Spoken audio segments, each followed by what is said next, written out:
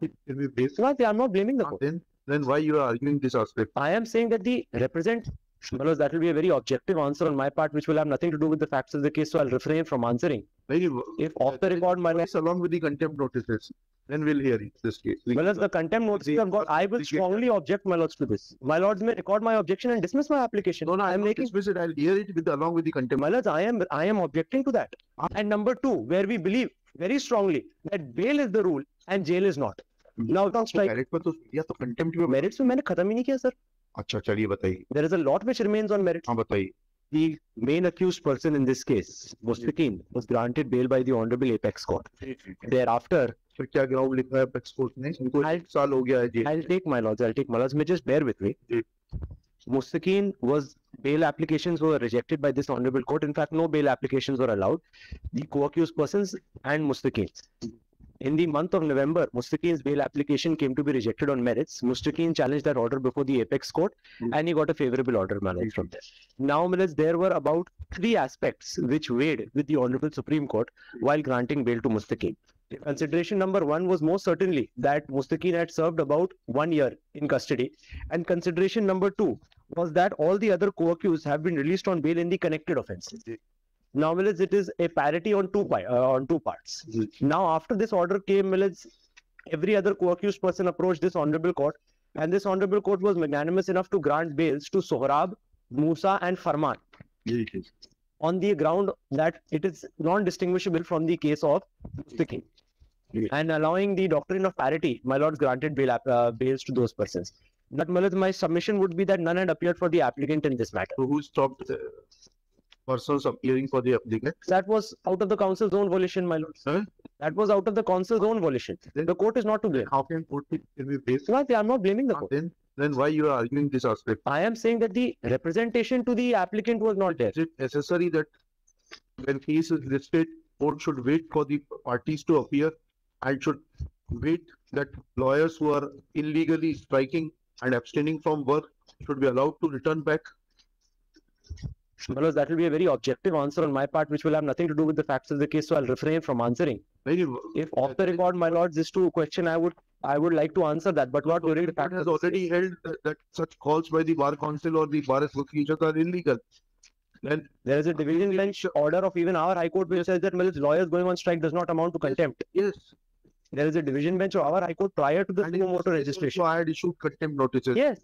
Yes, sir. I don't know. Was the counsel? I was the counsel. Oh, you were the counsel. Whenever those notices come to me, I'll choose to reply. Let us list this case along with the contempt notices. Then we'll hear this case. Well, as the contempt notices I've got, I will strongly object, my lords, to this. My lords may record my objection and dismiss my application. No, I am making dismiss it. I'll hear it along with the contempt. My lords, I am objecting to that.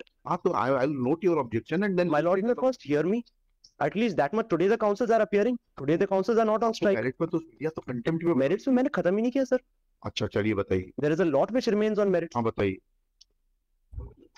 Now, my lords, once this application came to be decided by my lords only looked at the aspect of parity from one point of view as to whether the custody period is similar to that of Mustaqeen or not. Now, my lords, giving a finding, my lord said,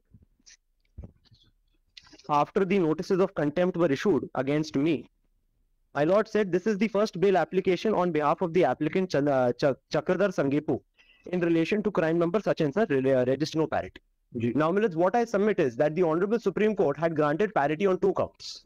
The first count was that all other accused persons in connected offences have also been released on bail. Now, if my lords will only permit me, I would like to just dig a little deep where that aspect of parity is concerned. Now, my lords, when the Honorable Supreme Court says that all other co-accused person and the present applicant as well have been granted bail in connected offences, what would be the legal implication, my lords? Now, including the present applicant's case or including the instant case, there are 4 other matters pending against the present applicant as were pending against all the co-accused persons. Those were Sohrab, Mustaqeen, Musa and Farman.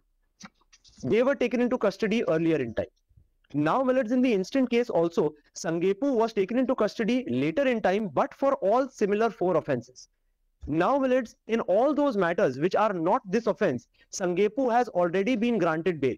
Now, if my lords, what I submit is that when we look at the operation of these orders, although bail has been granted, personal liberty in these matters of the present applicant stands secured. He will not be able to reap the benefits of those orders just because he is not being granted bail in this case, my lords. Right. That, I humbly submit, my lords, can never be the intention of the court. Yes. Similarly, my lords, what has weighed with the Honorable Supreme Court is exactly that. When the Supreme Court was faced with a situation that in all other connected matters, when all other co-accused persons and the present applicant has already been granted bail, Yes. then why will the present case only be that one case which does not allow him to be set at liberty? Yes. Now, let's coming to the doctrine of parity. Yes. The doctrine of parity, or I may humbly submit, almost any doctrine is of general application. Let me take another doctrine, as an example, that is falsus in uno, falsus in omnibus. They say that it is mechanically not applicable in India. Now, that is a very general term, whenever we talk about a doctrine, it is implied within the word doctrine itself that there is general application to it. Now, the question which would arise before my lords is, can a legal proposition which is of general application have a pedantic approach to the application? I, Millets, would like to answer that question with a very unequivocal no. Because something which is of general application, something like the doctrine of parity, cannot take a very pedantic approach towards its application. Now, Millets, here we have a case in which the nature of allegations against both parties, against all parties, in fact, are identical. And I would say that against Mustaqeen and Sangepu, they are almost identical because they are both arrayed as accused in the nature of conspirators.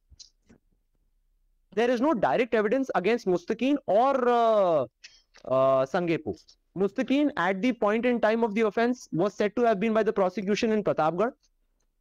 Sangepu was said to be at the time of incidents at Andhra Pradesh. The persons committing the offence, all three accused persons have already been granted bail, who the prosecution story was that they were present on the spot, in fact stealing the cars. Yes. Now, what I very humbly submit, my lords, is the doctrine of parity, if it is just whittled down or just reduced to one simple point of factual distinguishment, that would go against the doctrine of parity, my lord. And especially in a jurisprudential system where we accept two things, my lords. Number one, that there is nothing more important and beyond personal liberty. And number two, where we believe very strongly that bail is the rule and jail is not. Now, when we take these principles in mind and we see the doctrine of parity, I believe, my lords, even my lords would concur with me to some extent, whether or not it reduces itself to the order or not. But there will be a certain sense of concurrence that the doctrine of parity is to be applied with generally, and I would not say leniency, but with some amount of enforcement of this rule of bail is the rule and the aspect of personal liberty. Right. Now, under these circumstances, I pray that these same arguments which were raised before the Honorable Supreme Court are still available. Mustaqeen and all millets were taken into custody in the month of March 2000. Right. He is the mastermind of the entire story. First, the date of arrest is 2010 of 22. Second, 20-10-22। Sir. Third इससे जब हुआ इससे 3 number plate 19-10 कैसे लिखी है आपने application में 19-10 कैसे लिखी है date of arrest 20-10 20-10 is the date he was presented before the magistrate. Arrest memo किस तारीख का है? Arrest memo date. गिरफ्तारी 20-10-22 में। I'll just look. आपने गलत डेट लिखी है इन टाइम नंबर 26 of 22। 20-10 है sir, as per the arrest memo. तो करेक्ट करिए पहले तो एप्लीकेशन को डेट को देखेंगे I'll correct. देखिएगा देयर इज